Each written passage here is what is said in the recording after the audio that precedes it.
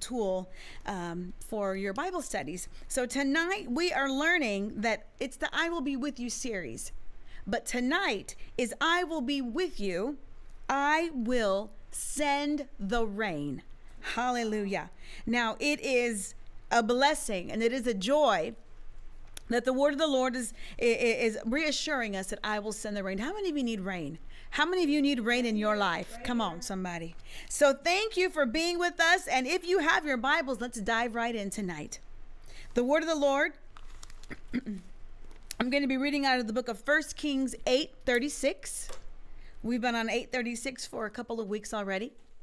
Now, the word of the Lord says in the book of 1 Kings 8:36, I will send the rain. That's the name of the topic today. It says, then hear from heaven and forgive the sin of your servants. We talked about this last week. Your people Israel. Teach them the right way to live. Somebody say right way. Right way. There's a right way to live, servants of God. How many of you are a servant of God?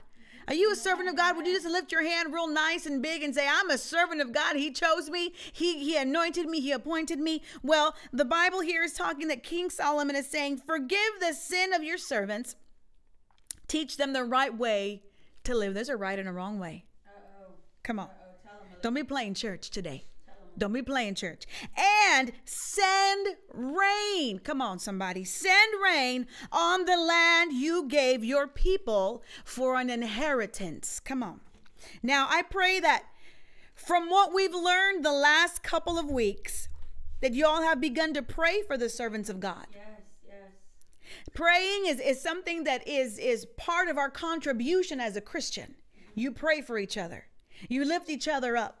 See, I promise you that when you spend so much time praying for somebody, you don't have time to talk about them. That's right. When you spend time praying for God to bless people or for God to anoint or for God to save, for God to deliver people, you don't have time to talk about them. That's right. And you don't want to talk about them because you want a breakthrough for them. So when you spend time in prayer, there are certain things that we are supposed to pray for. Now, I pray that you have learned from the last week that you have all begun to pray for the servants of God. King Solomon made a very specific prayer and lifted up the servants as an example as to what our obligations are. It is your obligation. It is my obligation. It is our obligation to pray for the servants of God. To lift them up. Because, the servants of God get sick. They get sick. They get sickness as well. They feel depressed sometimes. They feel lonely sometimes. They feel afraid. Sometimes they don't know how they're going to pay the bills. The servants of God go through things also. But guess what? When you're praying for them, they'll be all right. So I want you to continue praying for the servants. The temple was built by King Solomon. The leaders prepared it, and God filled the temple with his presence. However, King Solomon was burdened with praying for the servants of God. He understood the importance of keeping the servants of God in prayer and interceding for them. Come on, look at somebody and say, who will intercede? Who will intercede? Not picking on, not picking at, not bullying, not judging, not destroying, not talking about, but truly interceding. Who will truly intercede for the servants of God? Our obligation is to intercede for the servants of God. Regardless of your position, of your status, of your title, of your education, of your background, it is our obligation to intercede for the servants. Who will intercede? That's what we learned about last week. When the edification of the temple, the preparation of the temple, the filling of the temple, praying for forgiveness, interceding for the servants of God, teaching us to live the right way, when all of this has taken place, now it's time to talk about rain. Can you look at somebody in your room and just say, rain? Rain. Come on. And the Bible says, and send rain on the land you gave your people as an inheritance. Now, God filled the temple and continues to fill the temple. Y'all know that. Remember, we talked about that King Solomon built it, and the priest, they didn't leave their holy place, and they prepared the holy place with the presence of God. And then God filled the temple with the thick, dark cloud with his presence. Remember all that. Now, God filled the temple and continues to fill the temple with his presence. In his presence, the Bible says in the book of Psalm 16:11, you can write this down if you'd like. In the Bible, in the book of Psalm 16:11, it says, in his presence there's fullness of joy, wisdom for the path of life. Now, these are things that you find in his presence. When God shows up, when you're in the presence of God. Now, there's fullness of joy in the presence of God. And there's wisdom for the path of life. There is wisdom for the way you should live when you're in the presence of God. Now, if you still are struggling with the way you should live, ask yourself, have I truly been in the presence of God? Now, you can be surrounded by the presence of God, but you're not focused. The presence of God filled the temple. So if you are still not changed, if you're still worried about the same things you've been worried about for 3 months, are you really in the presence of God? Now Exodus 33:14 says, my presence will go with you and give you rest. So we've already learned that the presence of God brings fullness of joy, wisdom for the path of life, and now rest.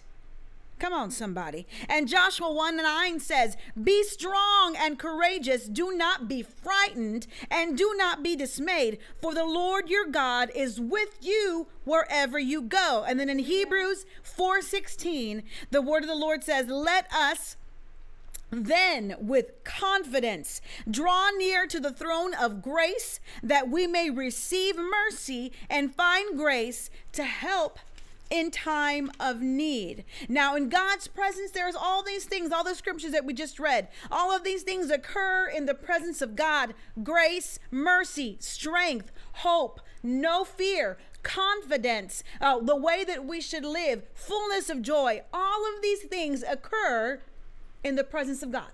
Yeah. Did you know that? Yeah. All of these things, the Bible just said: strength, be encouraged, be strong, do not be afraid, teaching you the way to live, fullness of joy, mercy, my grace. All of these things are available to you in the presence of God. Wow. Come on and say that. They're available to me. They're available to me.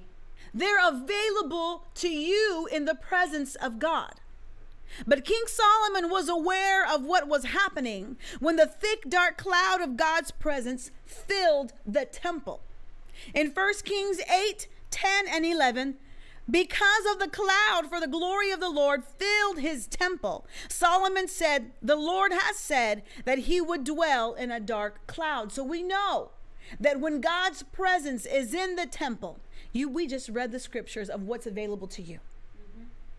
So if you're continuing to live a certain way and feel a certain way and have the same issues that you had before you walked into church, you need to be careful, because all of these things are available to you in his temple. That's right. He was aware that God is continuing to show up and fill the temple. However, King Solomon prays and he says, send rain on the land you gave your people as an inheritance. So God is filling the temple with all those things that we just read about, all those scriptures that are available to you every time you're in his presence. Come on, somebody. Come on and receive it. All of those things are available to you in his presence. But let me let you know something. There's a difference between that that's available to you and blessings. And we're going to get into that. This is already available to you and it's free. In his presence, there's fullness of joy. He will show you the right way to live. He will be strong and courageous. His grace and his mercy. All of these things are available to you. Do not be afraid. They're available to you when they're in his presence, but they are not his blessings. These things are free. Wow. However, King Solomon says, send rain. Say it with me. Send rain on the land you gave your people as an inheritance. And you say God didn't give you anything. Come on. Now God is filling the temple, but Solomon is still praying for rain. Now there's a difference. There is a difference, because we already read in the scriptures previously that God filled the temple with his thick dark cloud, remember? But now Solomon is praying for rain. So we know that the presence and the rain are two different things. Everything that God gave you is free. Yes. Strength, come on, say free. Free. Strength, grace, mercy, hope, courage, encouragement, no fear, intelligence, wisdom, health, wealth, land. Say land. Land. Everything that he has given you is free. Everything that's in his presence that's available to you is free. An inheritance is free. The land is free because you inherited it. That inheritance is from God. He promised you the land. The land is free. It's yours. Nobody can take it. Come on, hold on to your land. But, however, King Solomon is praying for God to send rain over the land that is already yours. Meaning, the land is already, say already, yours. But there's nothing on it. Come on, somebody. I hope I didn't lose you tonight. The land is free and it's already yours. But for King Solomon to be asking for rain means that the land that's already yours has nothing on it. Uh-oh. The land is yours because God promised it to you. But what are you doing with it? What are you doing with the land, with the inheritance that came free? What are you doing with it? Amen. The land is free, but the rain is not. You got to show up if you want the rain. And you got to ask if you want the rain. Now, Psalm 68:9 says, rain in abundance, O God. You shed abroad. You restored your inheritance as it languished. Rain in abundance, O God. You restored your inheritance, which is the land, as it languished. Do you know what languished means? Languished means that it was weak and it was suffering. Now, God gave the land and inheritance as a promise to you. But it became languished, meaning weak and suffering, and in an unpleasant situation. It became that way. And rain, King David is saying, rain in abundance, restore your inheritance that is suffering and weak. Reign over the suffering. That's what the scripture is saying. Rain, do you know what rain means? I want you to understand what rain means. Everybody's praying for rain because they want the blessings of God. Well, the blessings, his presence is already free and available to you, but rain is something different. Do you know what rain is?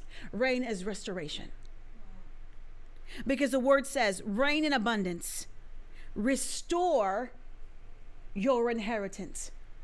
Rain, King Solomon is asking for rain on the land because he's asking for God to restore the land. The Bible says that the land became languished, which means that it was weak and it was suffering. So King Solomon is asking for the land that is rightfully ours to have rain because we have become weak and we are suffering.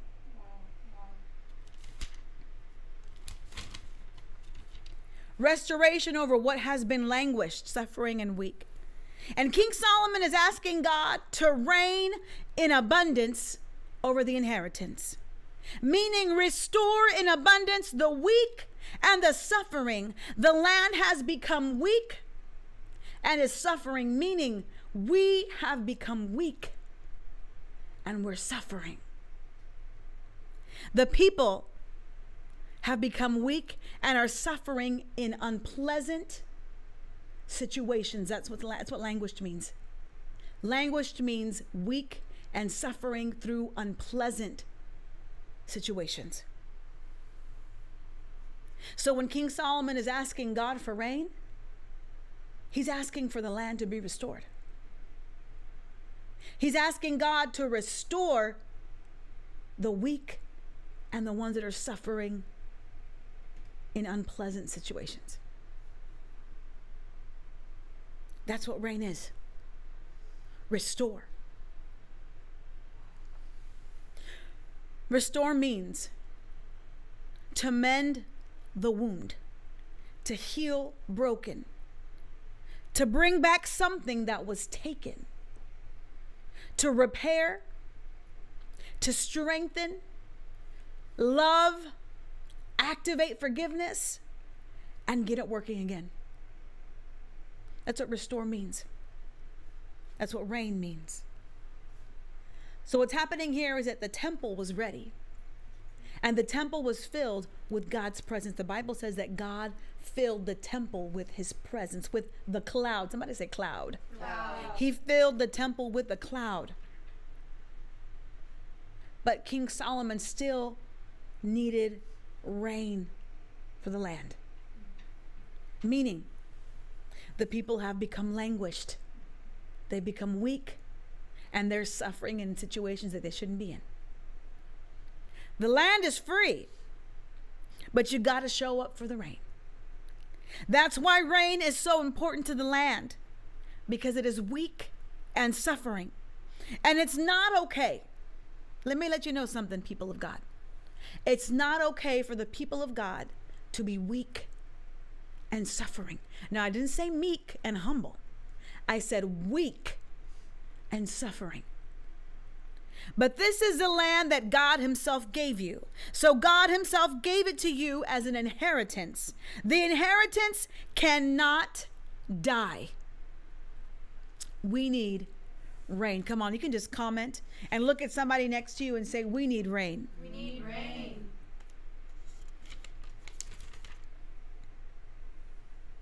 Now in the book of Hebrews 6:7, it says, for the land has drunk the rain that often falls on it, and produces a crop it's useful to those for whose sake it is cultivated, receives a blessing from God. Did you understand this scripture?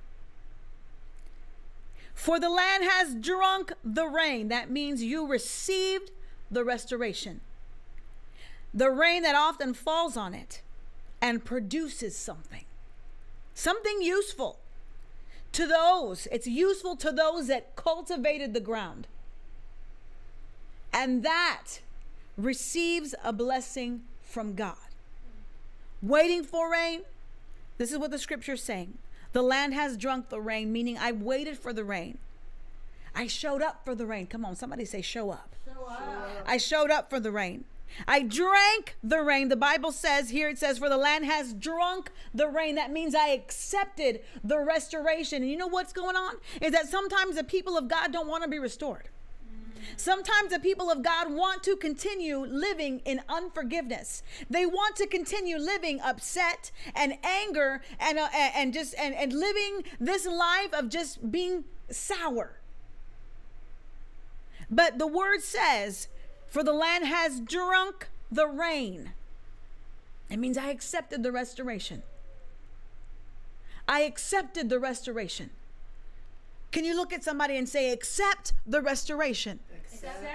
The land needs to drink the rain. That means we need to accept the restoration. The rain is the restoration. We need to accept what God is wanting to do through us. We need to accept what God is trying to mend and fix. God is trying to get you out of situations. God is trying to mend and to heal and to restore you. But the people of God are wanting to continue living bitterly and upset and depressed. The people of God want to continue living weak and suffering. What do you mean? Can you imagine a land that doesn't accept rain? Can you imagine a land that doesn't drink the rain that God provides? That's what's happening in the people of God. The people of God are not drinking the restoration. We're not accepting the restoration that God is giving us. So wait for the rain. Show up for rain. Somebody say, show up. Show up. Drink. The land has to drink the rain. Receive the restoration and produce a crop, something useful. When there is rain on the land produces something useful. When there is restoration in your life, you should produce something useful. Now examine yourself if there's nothing useful that you've produced. If you haven't produced anything useful, that means you haven't accepted the restoration. That means you haven't said, Lord, here I am. I'm ready. Like the word says, I've been waiting. I've drank the rain. I produced something. If I haven't produced something, it's because I haven't received the rain. And the last one is cultivate. Prepare. Cultivate the ground. Cultivate the land. Prepare something useful. You need to wait for rain. You need to prepare for rain. Drink the rain, receive the rain, and produce something from the rain. Prepare for the rain. All these years we have thought that the rain means blessings. But rain is restoration. Rain is the restoration of the land. Rain is the restoration of the land that has become languished. Rain is the restoration to the people that have become weak and are suffering. So if you will understand what King Solomon is doing here, he prepared, he built the temple, he prepared the temple, God filled the temple, then King Solomon asks for forgiveness of the servants, of the sins of the servants, and he asks for God to teach them how to live, and now he's asking for rain. Rain is restoration. But what you cultivate during the rain is your blessing. See, because everything that we talked about earlier in the scripture, everything that happens in the sanctuary, be encouraged, be strong. There's fullness of joy, peace, mercy, grace. All of these things happen in the sanctuary. They are free and they're available to you. But if you want a blessing, then you have to receive the rain. Your blessing. The blessing is what you did before, during, and after the rain. That's your blessing. What you did during the rain determines what you produced, and what you produced is your blessing. Is anybody understanding me tonight? Yes. See, we're thinking that we're going to show up to the church and we're just going to be blessed left and right. But this scripture is letting us know that when you receive the rain, your blessing is determined on your position during the rain. Your blessing is determined on what you are doing while it's raining. Your blessing is determined on your position, on where you're at, on your thinking, on what's going on while it's raining. That will determine your blessing. Everything else is free. The joy, the mercy, the grace, God gives you all the resources you need to be successful and to be on top of your game, to be strong, to be encouraged. He gives you everything you need. But if you want blessings, then it's determined by where you are during the rain.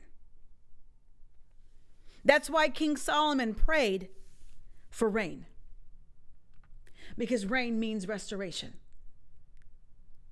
You have to have rain before you can have your crops. Restoration is required before you can receive your blessing. Let me let you know that tonight. Restoration is required before you can receive your blessings. Rain needs to be accepted. Restoration needs to be accepted before you can receive your blessing. The rain is determining your blessing. The rain is going to bring forth restoration. But what you are doing during the rain determines your blessing. So King Solomon said, Lord, send the rain. He didn't say send the blessing. He said send rain. He said rain. Why? Because, because rain means restoration. And if you don't have restoration, you won't even know what a blessing is. If you haven't received restoration in your life, then you will not even know that a blessing is in front of you. If you haven't received blessing, if you haven't worked through the rain, if you haven't worked through restoration, then you will not accept, or you will not care for the blessing. But if you receive the rain, and if you receive the restoration, your blessing is determined on what you're doing while it's raining. So I encourage you tonight to ask God to send the rain. Ask God to restore. Rain means restoration. Restoration to a land that is weak, that is suffering. Remember, it's God's land. It's the land that He gave you. So what are you doing about the rain? Come on, let's pray tonight. Dear Heavenly Father, we thank you this evening. We love you, Lord, and we bless you. We exalt your name. That you would send the rain, and that we would be ready for restoration. We would be ready to be restored. We would be ready to be able to produce something that would require us and allow us to have a blessing. Lord, because our blessing is determined on what we are doing during the rain. Lord, let us accept restoration.